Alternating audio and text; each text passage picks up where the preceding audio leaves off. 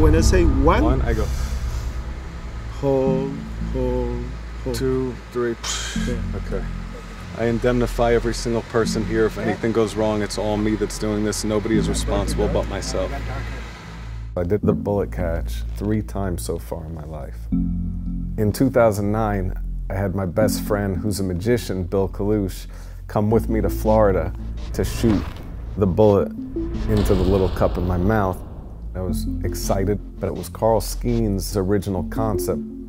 The idea that I came up with to make it different than every other bullet catch, and also to take the responsibility away from the person firing the gun. I took a string and attached it to the trigger on a pulley so I would shoot the gun at myself. Then the only part that I had to figure out was when pulling the string, I just needed to be perfectly still and obviously very relaxed. To prepare for that, I had a friend shoot the gun at me, 38s and all different caliber handguns. Miguel Caballero flew in from Colombia.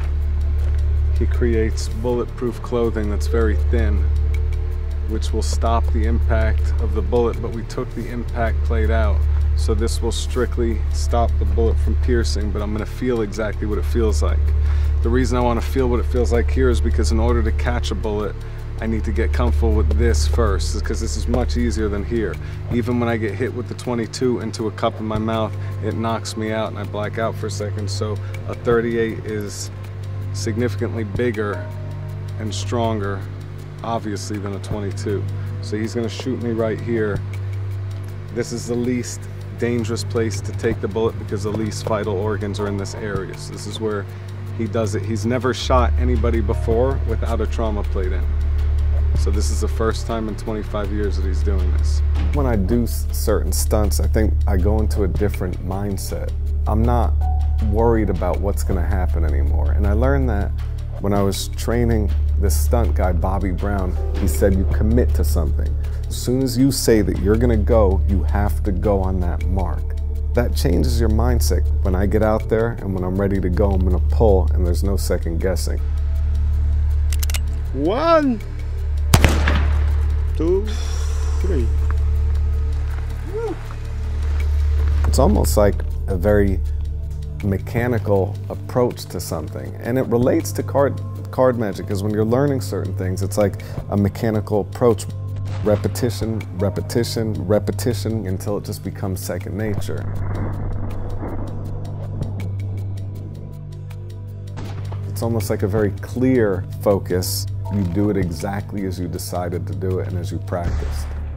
The reason I was curious about all this is because I wanted to do a trick. So in order to figure out if I have the confidence to do it, I needed to get shot here a bunch of times so I understand, oh, it's possible. I committed to doing it live at the MGM Grand Garden Arena in Las Vegas for 20,000 people.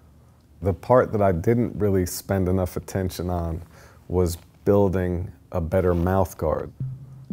This is a cup that I built, the steel cup, which has a little tape on it because I put a bullseye in the front of it when I catch the bullet. This was the guard that I used in the rehearsal, which broke. So this is supposed to sit here, and this goes in your mouth, and then this should stop it. But the impact when it shot back broke this part that was connected together.